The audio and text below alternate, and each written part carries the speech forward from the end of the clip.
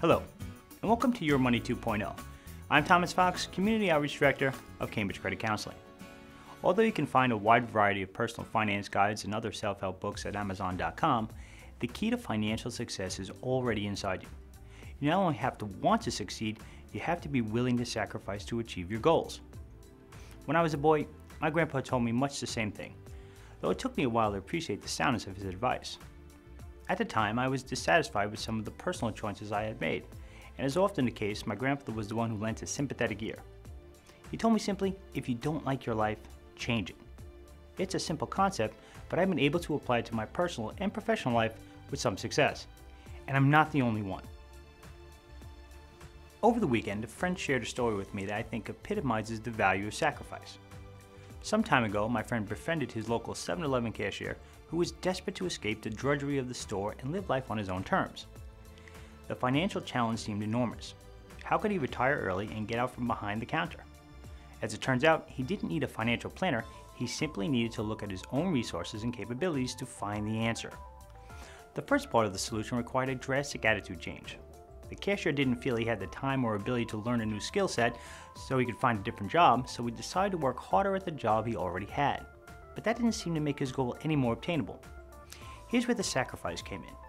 Rather than continue to feel sorry for himself, he worked 7 days a week for 9 years straight, applying his well-developed work ethic and principles to build the financial cushion he dreamed of. Not only did he work hard, he also started living far beneath his means. He rented a smaller apartment and saved just about all of his disposable income. Sure enough, at the end of the 9-year period, he was able to retire on his own terms. While this is a story of extremes, it still teaches a powerful lesson. In order to bring about change, the cashier needed to examine his situation objectively and make the most of his resources. In this case, his capacity for hard work, even if it meant making significant personal sacrifices to achieve his goals. By doing so, he set the stage for financial success.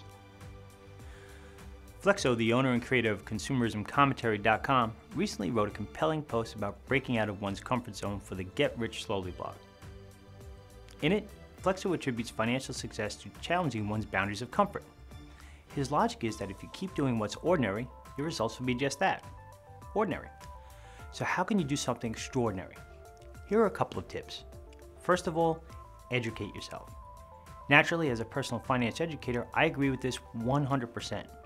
Before setting out to achieve a goal, look how others have achieved something similar and research how they did it. You have to become familiar with the goals that you want to achieve. If you want to own a home, study the housing market. If you want to invest, study the stock market. Second, team up. Find someone who's on the path you want to pursue and have a conversation with them. In the era of social media, this is easier than ever. In my time online, I've met a number of people via social media whose insights I find to be both valuable and necessary for growth. Third, as we've said in the past, it's important to create a plan. In his article, Flexo agrees that you need a defined path to bring about change. In doing so, you create accountability. The benefit here is that this sense of accountability will help motivate you to reach your goals. Finally, you need to be able to walk before you can run. Therefore, it's important to take small steps if you're contemplating significant changes. Even though a task may seem difficult, breaking it down to small steps usually makes it easier to achieve.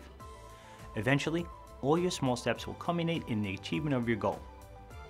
At some point after you watch this video, take a moment to ask yourself what your financial goals are and how you might go about reaching them.